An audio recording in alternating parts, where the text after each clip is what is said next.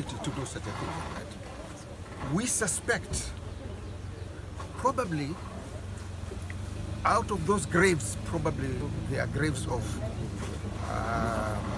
alleged terrorists,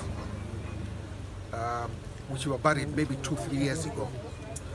Now, if they unearth and the DNA prove that these skeletons don't belong to the church, so it will raise a lot of question.